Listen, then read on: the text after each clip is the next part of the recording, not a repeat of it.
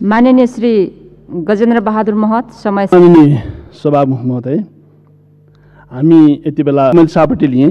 यो मतलब खासै यो लिने म देख्दैन।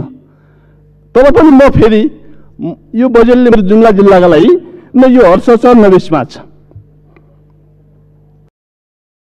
कोही मन्त्री भयो भन्दैमा हामीलाई बाँधेर राख्न पाइन्छ भने, हामीलाई तह लगाउन पाइन्छ, हामीलाई अपमानित गर्न पाइन्छ, हामीलाई वडा अध्यक्षको ठाउँमा लिएर राख्न पाइन्छ भने कोही मन्त्री हुँदैन पाइन्छ?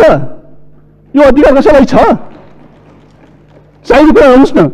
चाहिएको छैन हामीलाई त्यो 4 करोड। नेताहरू जाने ठाउँमा जति बजेट गइरहेको छ त्यति जानु पर्यो। हामीले सकियो। स्वागत महोदय, यो असाध्य अपमानित भएका छौँ हामी। यो 4 करोडले स्थानीय तहमा वडा अध्यक्ष वडा सदस्य बसालेर हामी विनियोजन गर्नु पर्यो। यो कहीँ मिल्ने कुरा हो? यो कहीँ मिल्ने कुरा हो? यो कसले सहन्छ? त्यसो भए स्वागत महोदय, यो कुरामा अर्थमन्त्रीले सोचुन्। कोही मन्त्री हुँदैमा सांसदलाई अपमानित गर्न पाइँदैन।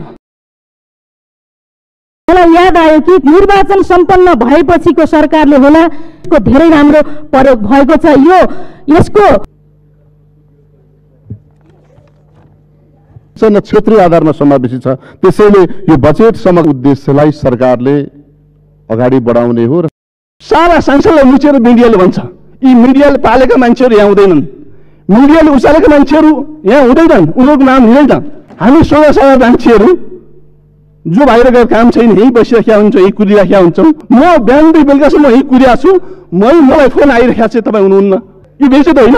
यो स्वामी महोदय, यो ध्यान आकर्षण होस्। यो जो यी मिडियाले पालेका सांसदहरू छन्, जो उचालेका सांसदहरू छन्, उसले नाम किटेर भन्नु पर्यो नि, फलानु सांसद छैन, फलानु सांसद एनजिओ कार्यक्रममा छ, फलानु सांसद फलानु उमा छ भन्नु पर्यो नि।